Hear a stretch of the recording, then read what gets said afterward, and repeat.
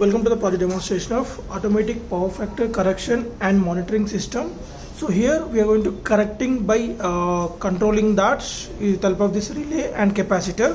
So as we know that the power factor nothing but whenever only resistive load is connected into the 230 volts inputs, then as of now the resistor due to this resistive load only, then the power factor is going to the unity power factor, as there is no lagging or leading between the current waveform and voltage waveform.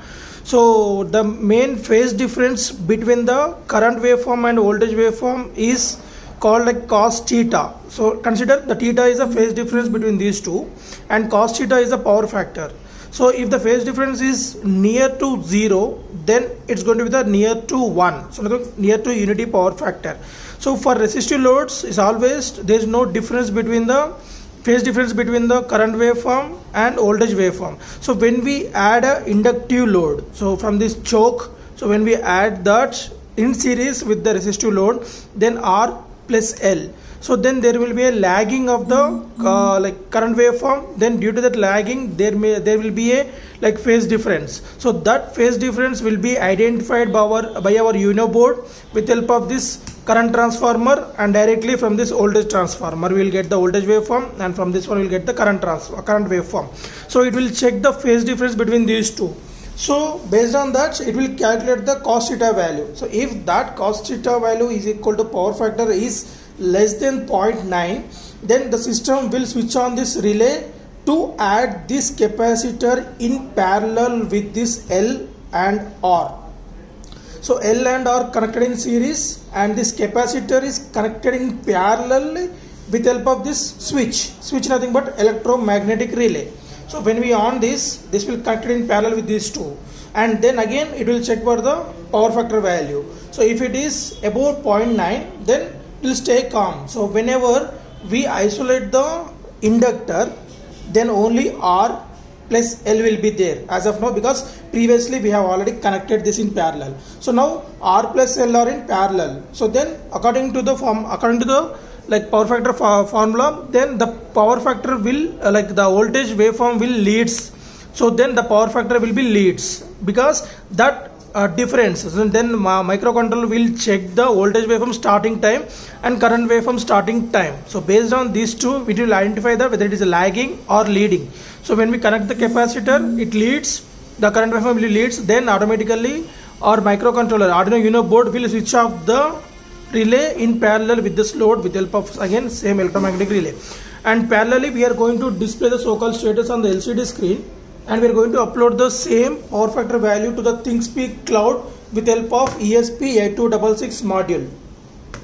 Thingspeak, right? And this is the switch to connect and disconnect this inductor from the R load, and next this capacitor is connected in parallel with the so-called R plus L with help of this electromagnetic relay, and this is the converter. So whenever we are providing the current waveform input to this Arduino UNO board, so current waveform will provide us the AC, so that will be converted into the DC with pulses, so where it is starting that. So that will be done with help of this potential divider circuitry, and on LCD we are displaying that. And this is the PT consists of regulated power supply board. So we are providing 230 volts input to this board, so it will get the directly input to this UNO board along with the pulse waveform for voltage.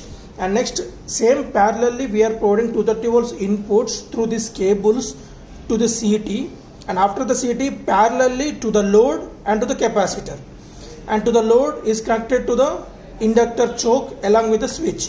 The switch is connected in parallel with this choke. So when we off the switch, it's isolated, so then the power will flow through the choke to the outputs, and when we on this, it short circuits, so then automatically this will be isolated.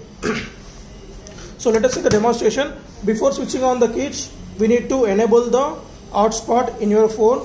So for that, go to hotspot settings, and there change the hotspot name to project 5119, and change you should use the all small letters without any space, and next password should be 123456789. So check twice before switching on this hotspot. So once you switch on the hotspot along with data, log into the Thingspeak cloud platform. There you can see this, and click on that. So hotspot on this now. Yes sir, on this now.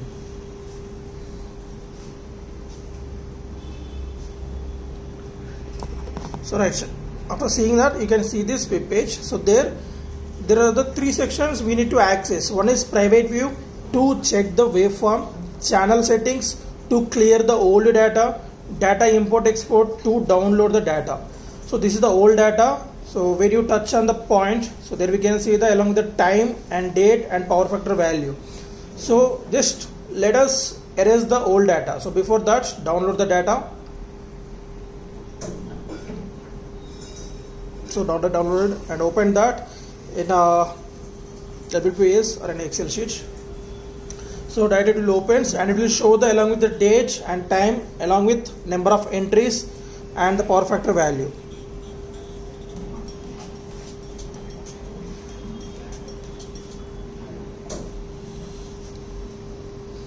Okay. So they will get the data in Excel sheet. So along with the date and number of entries IDs and the power factor values, right.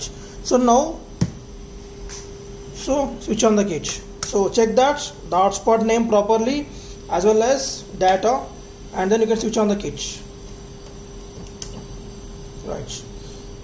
So when we switch on the switch, so then right.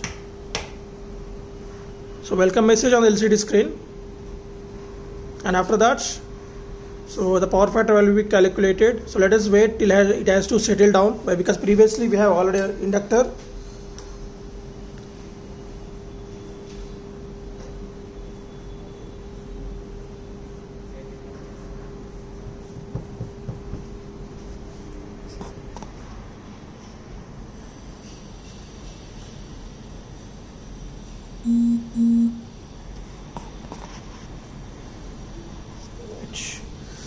So without any L load and C load, so the power factor is 0.96, is near to 1. So as we have connected only R load. So now after downloading the data from Thingspeak, so as we said, how to download that. So from data import export you can download. To clear the old data, go to channel settings, and in that only do clear channel. Right.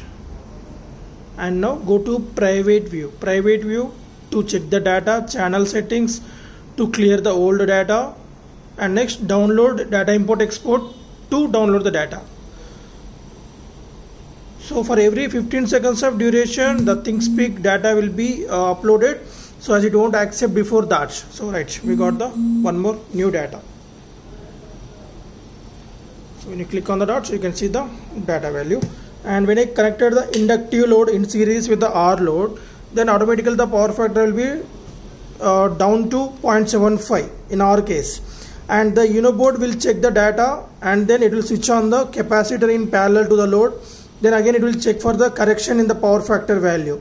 So the corrected value will be displayed on the LCD screen as the data is uploaded to the Thingspeak cloud platform again. So you can see that. So it will keep on displaying that. So once we isolate this inductance choke, then it will check, always it's keep on checking that. Again when the power factor leads,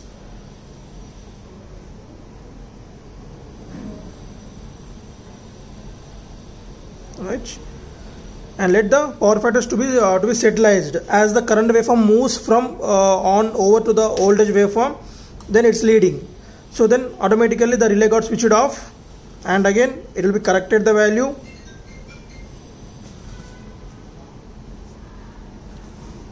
Right, and you will get that.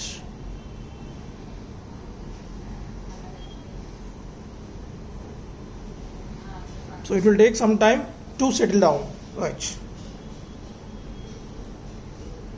So like this we can store the data, and logging into the Excel sheet from this cloud platform, the data will be stays till you clear the old data. So let me explain the clear flow. 230 volts input to this RPS, and from RPS to voltage waveform data to the Arduino UNO board, and parallelly we are providing the same 230 volts input to these three loads R,